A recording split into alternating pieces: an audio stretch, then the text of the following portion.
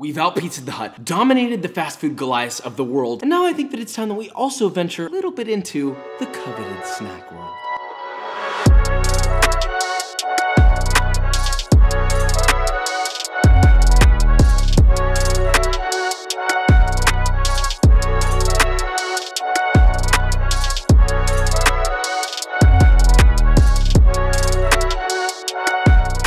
Back to But Better, episode 17? I'm doing this for a little while, huh? For the record, we're gonna keep doing fast food. Don't worry, that's not going away. That's the whole baseline of the series, but I also wanna start doing snacks because a lot of people have requested it. A lot. On IG DMs, blah, blah, blah, so on and so forth. You keep asking me. I don't really make cheese powders that often, but I do make cheese foams. But, you know, we're gonna give this our best shot and we can see how close can we get to a Dorito and can we make it better. So with all that said, let's make this, shall we? We're not gonna go to 7-Eleven because 7-Eleven, I feel like they're not gonna like a camera in there. Or what's the place that people just don't care? Walmart. Look at this. These are new. Poppables? I mean, I like the concept, but why? Okay, okay, Doritos. Should we get the party size? Doritos is over, party. What is the difference between these? But there's more air. Here's the air, here's the air. This is the same amount of chips. You're already on the down right now. For the first time, we truly have the bag. The sound of this triggers I remember when I was like in class and I would like try to open a bag of chips without the teacher hearing and it's like. So, Doritos. They've rebranded so often. This is like, this new brand is so aggressive. Why? Doritos, why did it need to be so aggressive? They're nacho cheese chips, all right? You don't need a laser crunching and slicing through your lettering. This is for epic gamers only. Epic gamers? This is for you. You got the classic Dorito smell, right? I wish more of these were triangular. The majority of them are actually like all like half pieces. I mean, they're Doritos. Like they're kind of good. They're kind of good. The one thing I have to say about Doritos, they're nacho cheese flavored. No, this tastes nothing like cheese. I don't even know how to describe this. They taste like Doritos, which tastes good. So what if we made an actual nacho cheese flavored chip? Now first things first, let's make our flavor powder. So I thought for a while exactly how I'm gonna make this. So I looked around on Amazon, turns out cheese powder is actually really easy to find. And so I just bought some cheddar cheese powder, some white cheese powder, you know, the links will be in the description for that. So for this method, in a bowl, you're gonna combine 1 cup or 112 grams of cheddar cheese powder, a 1/4 cup or 30 grams of white cheddar cheese powder, a 1/4 cup or 35 grams of buttermilk powder, that's optional, 2.5 tablespoons or 15 grams of nutritional yeast. Yeah, okay, it sounds gross, but it's kind of tasty, so. 2 teaspoons or 7 grams of MSG. Yes, you heard correctly. If Doritos is gonna do it, I'm doing it too, all right? 1 tablespoon or 7 grams of onion powder, 2 teaspoons or 6 grams of smoked paprika, and finally 1 tablespoon or 14 grams of fine sea salt. Give that some whiskey business until thoroughly combined, and that is your cheese powder flavoring. So it turned out a little more neon than I expected. Okay, so let's talk about making chips. Of course, you can mix together your masa flour. Ideally, it would be better if you had nixtamal and all that and ground your own corn, but let's be humble for a second, okay? We're making cheese powder chips. If you want it fast, just buy some corn tortillas, place the whole tortillas evenly spaced apart on a baking sheet, toss them in an oven at the lowest setting possible for 10 minutes to dry them out, and then cut them into quarters, and now they're ready to fry. Then all you really have to do is get a large heavy bottom pot, fill it up with at least 2 inches of oil. Make sure it doesn't go any higher than the halfway mark of the pot, otherwise it's a fire hazard, and that is bad. Now you just take that there pot of oil, place it on a stove top over medium heat. All right, I'm gonna stop that now. And heat that until it reaches around 350 degrees Fahrenheit or 175 degrees Celsius for my metric homies. Then in batches, making sure not to overcrowd the pot. Fry your chips for about 2 to 3 minutes, submerging them and flipping them every so often so that they get evenly fried. And as soon as those chips sort of stop frying and bubbling and they're just kind of floating there, you're then going to remove them from the oil, place them on a wire rack set over a baking sheet, and then immediately dust with your cheese powder. Now notice how I'm not sprinkling here. It really works a lot better if you're using a fine mesh sieve and just kind of tapping it out that way. We want that real even coating. Then just give those chips a flip and dust them yet again with your cheese mixture. I know that you might think, oh, well, Josh, why can't I just toss it in a bowl? Yeah, that's a practical thought, but it doesn't really work very well. And if for some reason the cheese powder isn't sticking to the other side, just get a spray bottle, fill it with a little bit of vegetable oil, and lightly spray them prior to dusting them, and it should definitely stick that way.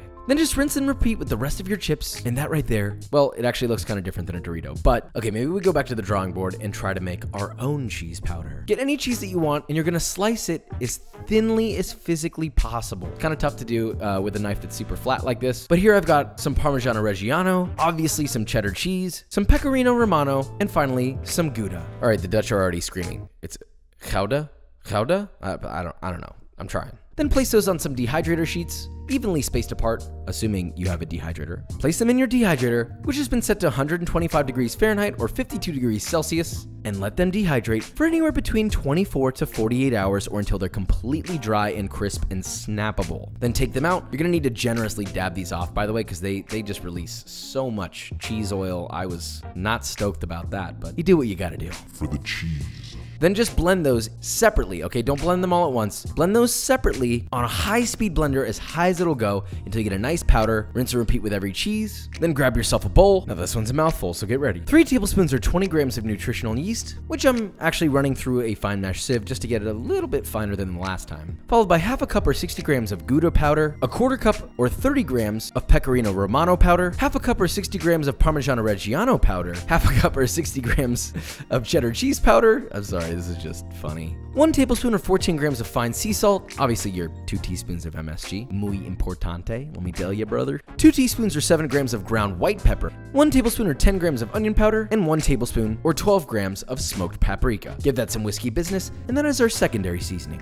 It's the exact same procedure. Fry your chips, season them generously with your cheese powder, and now we've got 2 different chips. We've got the store-bought cheese powder, we've got the dehydrated cheese powder, and then we've got the Dorito. Now let's see which version of ours tastes the closest, and if we won. So, we have Doritos, and Doritos. They all look relatively similar, but you can definitely visually tell which one the Doritos are. Pre-made cheese powder. First off, this slaps, but it doesn't exactly taste like Doritos. I don't know that that's necessarily bad. Now this is made with real cheese. Weirdly enough, the homemade cheese powder actually matches the flavor of the Doritos way closer, and I think that has to do with the umami qualities of the cheeses being intensified. MSG helps. God, this is a tough one, you know? I need Dick one. Taste test. Time for the sideshow! I don't know what's happening. You're gonna dodge tortillas. 5 seconds. 5, 4, 3, 2, 5 seconds will use 1. You stayed up. Dodged most of them. Oh, good. Good job! Oh, you're standing on one. We have our 3 Doritos. I'm rolling our Doritos. This Doritos first. Doritos number 1. Reach inside and grab a chip. There you go. Number 2. Yeah. Doritos number 3. When you eat the Doritos. Which one do you think the Doritos are? 3. Yeah, it's just so obvious. It's a pretty iconic. Now, between the first 2, which do you think was closer? So the second one was cheesier. I'd say cheese-wise, the second one was closer. I kind of agree. Neither of them really even taste like Doritos though. That's the funny thing. None of them are really bad. This is supposed to be nacho cheese flavored, but to me this tastes more nacho cheese flavored. I agree. So who's really the winner? Doritos win at being Doritos. Nacho cheese being nacho cheese. It's not nacho cheese. That's the verdict. Now, with that said, you can also still enjoy a beautiful nacho cheese chip. Okay, Papa, I love you, bye! Ah! All right, maybe not a precise winner here, but do you want to know what else is as good as powdered cheese? B-roll.